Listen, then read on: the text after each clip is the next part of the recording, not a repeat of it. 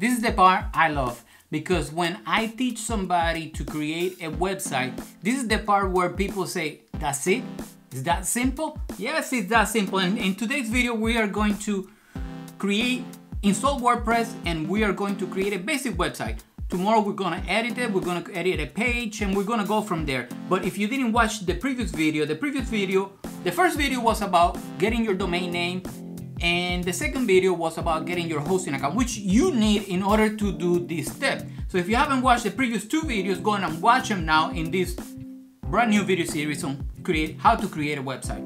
So today we are going to install WordPress. Why WordPress? Because it's easier for you to manage, it's easier for you to update, to maintain secure, and if you know how to type an email, highlight and click bold, you can manage and edit these pages. It's gonna be so simple. Plus, if you have any questions, always leave them in the comments down below, or reach me privately via angelanderson.com, Twitter, Facebook, Instagram, LinkedIn. Really doesn't matter, because you can find me anywhere online.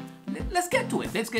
If you bought your domain name through GoDaddy, you need to click your domain name. You need to go and update the name servers. Or if you bought the name through any other place but Data Viking, click Manage if you bought it through GoDaddy, click on Customs, enter custom, click on Enter Custom Name Servers, and here you're going to type ns1.dataviking.com and ns2.dataviking.com. Basically what you're doing is you're telling GoDaddy, hey, the files for this domain.com or whatever extension you're using are going to be hosted on Data Viking servers.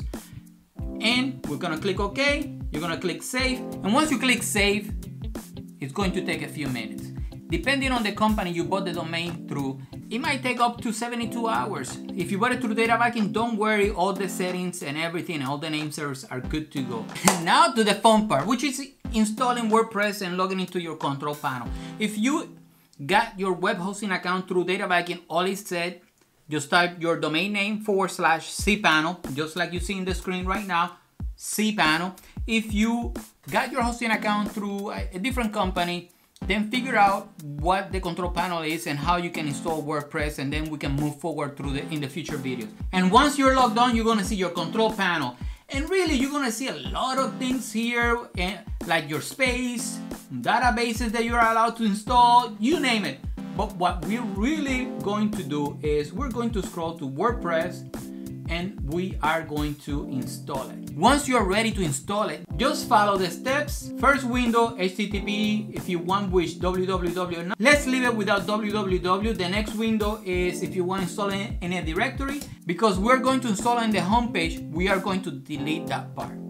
The next one is going to be the name of the blog or the website, the description. Let's leave it like that for now, and we change it later once I give you the backend tour for WordPress. The next step is a username and password. Okay, when it comes to username and password, please use a good username and a password you are going to remember. Now, you will have the option to get it emailed to you, but use a username and a strong password. Try not to use the same one that you use in every site. It's a security hole.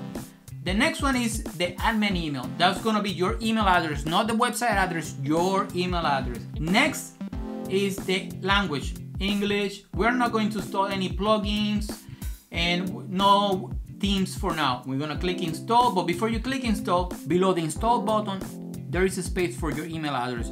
Enter your email address there, that way the script emails you all the login information just in case you misspell something, mistype something, or you made a mistake, okay? Click install, and really the process is going to take about a minute or two. Once it's done, you will be able to log into your website. Now it's done. We're going to open the website in a new window, and now we have an empty site.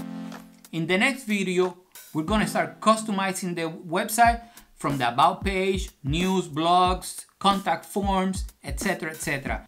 Well, I hope you liked this video, and if you did, please subscribe, hit the like button. It means more than you think. And if you have a friend, you know anybody that needs a website and can use this video series, please share these videos with your friends in Facebook, Twitter. It really doesn't matter.